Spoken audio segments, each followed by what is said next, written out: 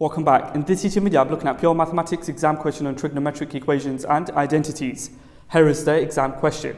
Part A, prove that sec x over 1 plus sec x minus sec x over 1 minus sec x is identical to 2 cosec squared x.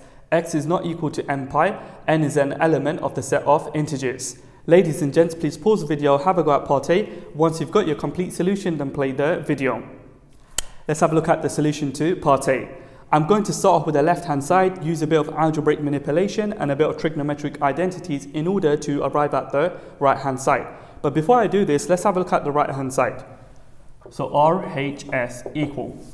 The 2 cosec squared x is the same as 2 over sine squared x.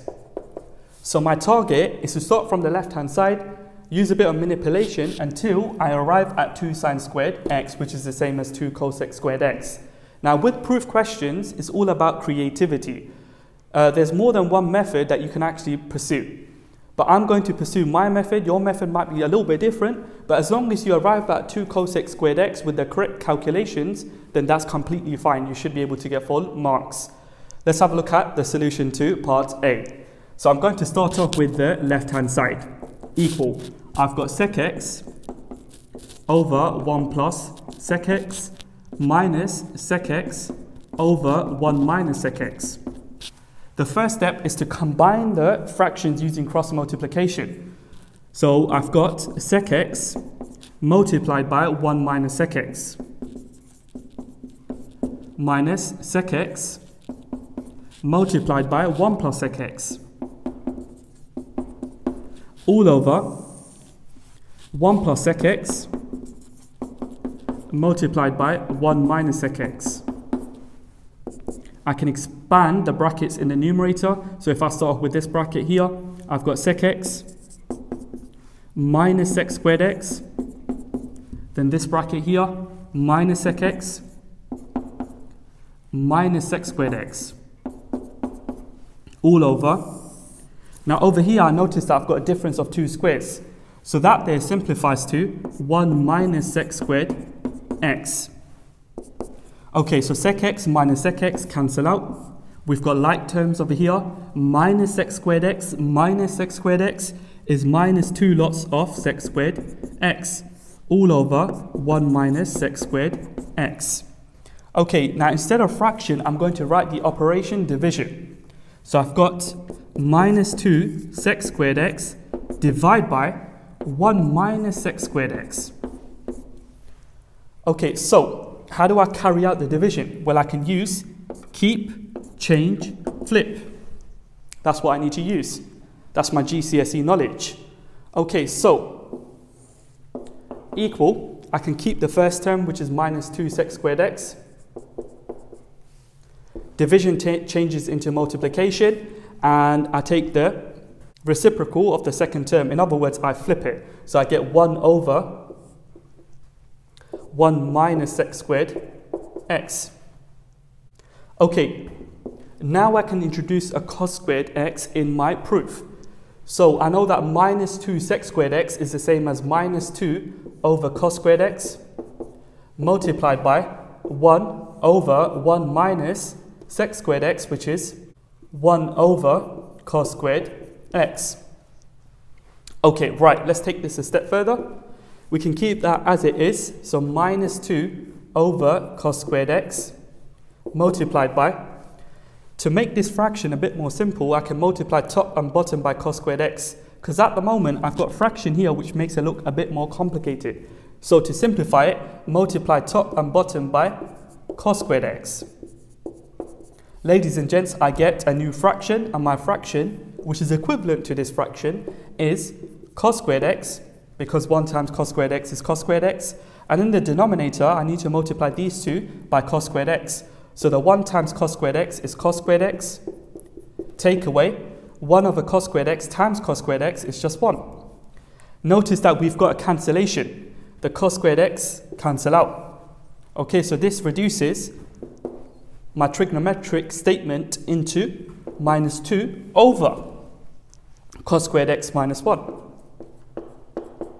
Right, so how do we go from here to here, this right-hand side over here, 2 over sine squared x? Well, we've got a cos squared x minus 1. we can apply an identity in order to rewrite this in terms of sine. So we know that sine squared x plus cos squared x is equal 1. Okay, so we've got cos squared x minus 1 is equal minus sine squared x. We can rearrange this identity. Hence the denominator becomes minus sine squared x. So the negatives cancel and we're left with 2 over sine squared x, and that was my target, and that 2 over sine squared x is precisely 2 cosec squared x. So equal 2 cosec squared x, which is the right hand side as required. End of proof. So that there completes part A of the exam question. Moving on to part B of the exam question.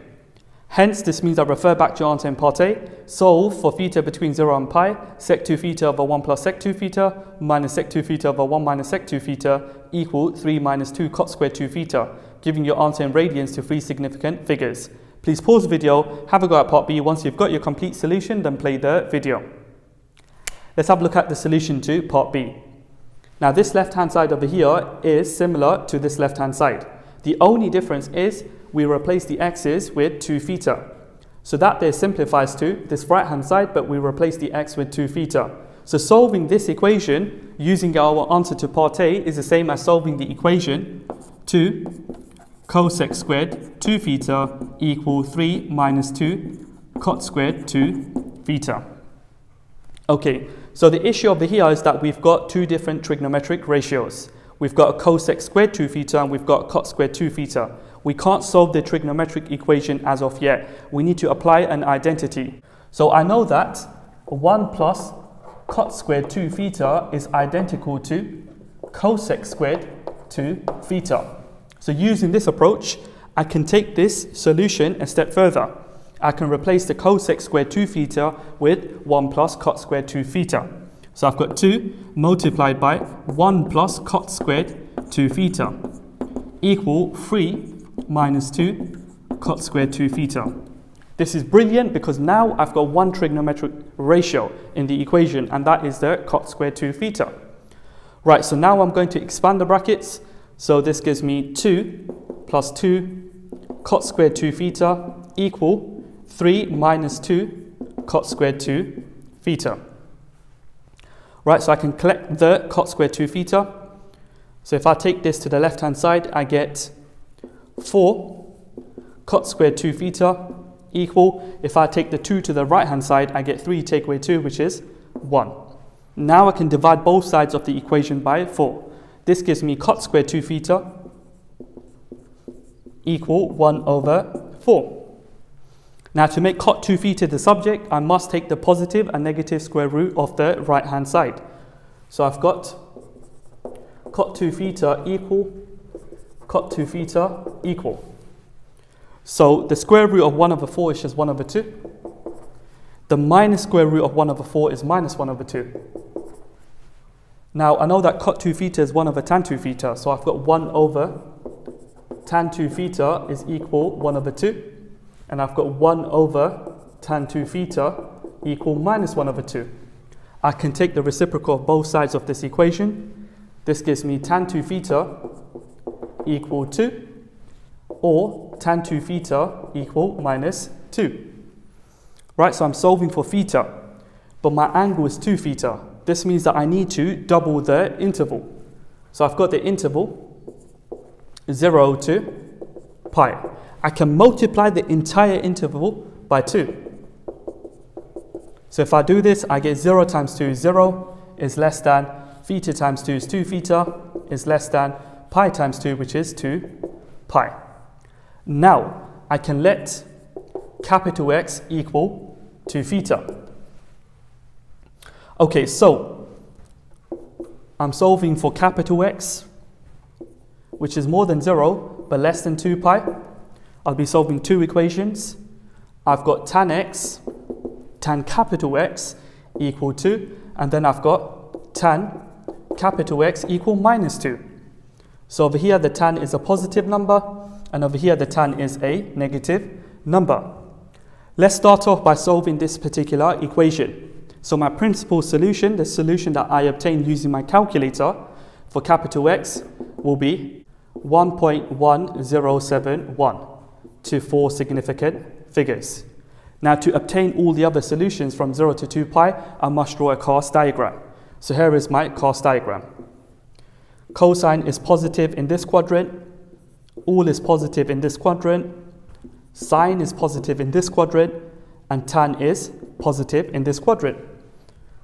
So I've got 0, if I go anti-clockwise, positive angles, so 0, pi over 2, pi, 3 pi over 2, and 2 pi. Now my tan x is a positive number. Tan is positive in the all quadrant and in the tan quadrant. These acute angles over here by symmetry is 1.1071.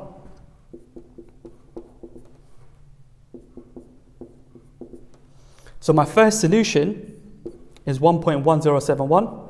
My second solution would be pi plus 1.1071.